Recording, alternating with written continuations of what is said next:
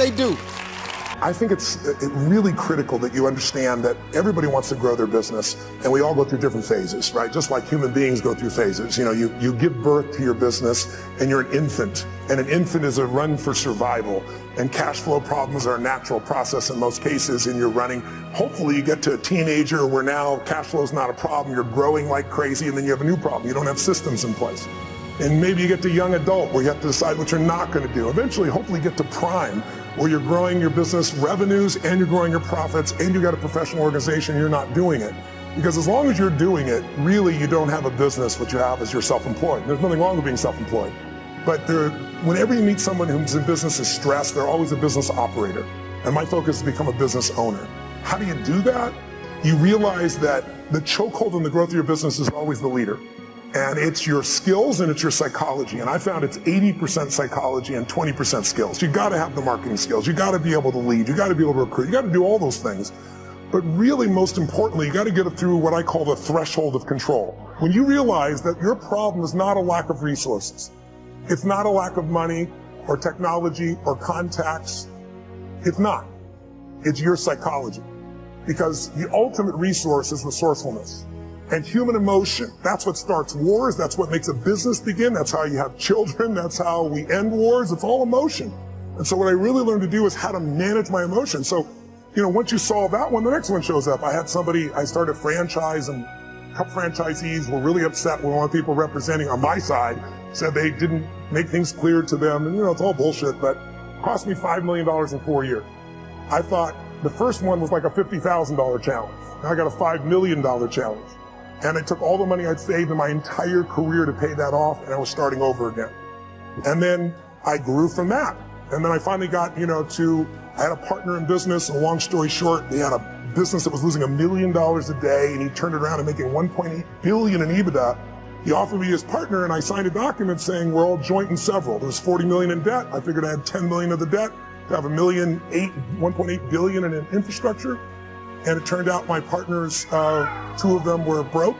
They weren't billionaires. They had lost their money.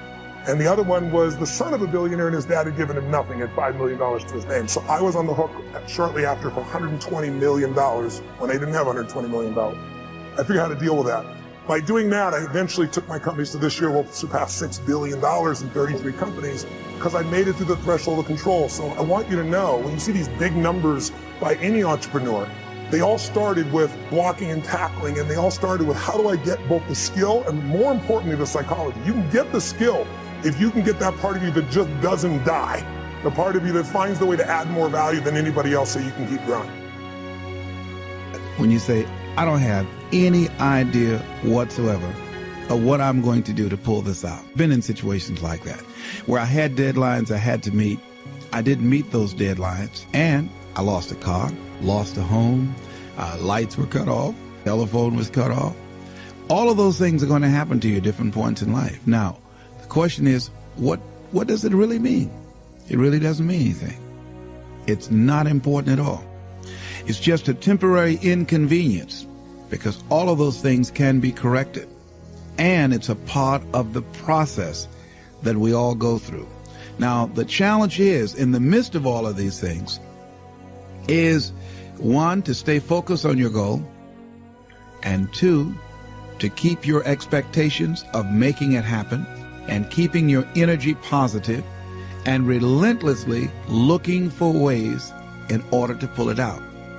And I guarantee you that there will be some intervention. What causes it?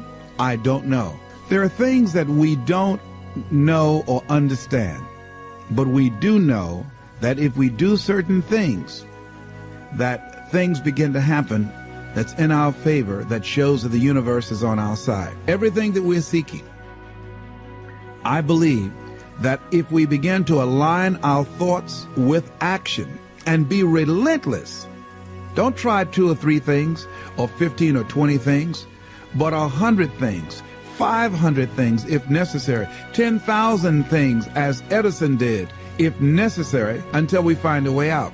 Many of us, we eliminate many possibilities for ourselves because we really don't do all we can do. I think A.L. Williams was right when he said, all we can do is all we can do.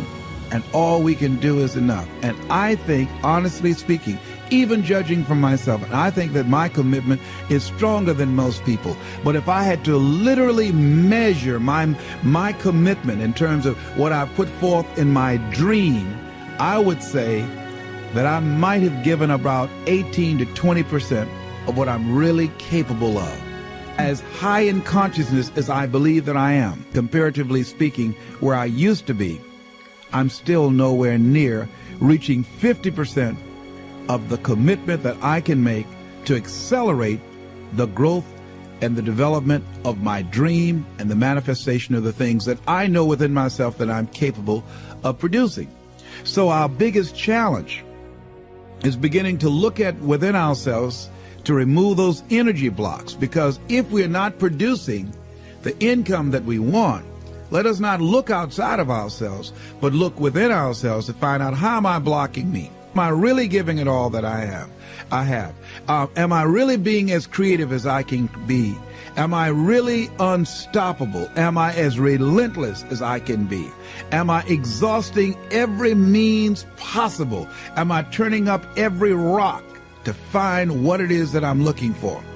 That what resides between our ears, when we're thinking about how do I come up with $500, $1,200, or $2,000, is the same gray matter that resides between the ears of a Ross Perot or Donald Trump when his bankers say, you've got 30. How is it that one man or woman can do it and do 1,000,000 times more than these other people and the other ones don't? It has to be consciousness. It has to be, and when we talk about consciousness, we're talking about a collection of our thoughts, our feelings, and our emotions and experiences used as an active force to produce in our lives that which we want to produce. Because everything that exists in life, the microphones that we're speaking in, the shoes that we have on our feet, the chairs that we're sitting in, the clothes that we're wearing, the homes that we live in, the cars that we drive, all of that came out of our consciousness. That all came out of the invisible into the visible. And man was the vehicle, the outlet to produce that.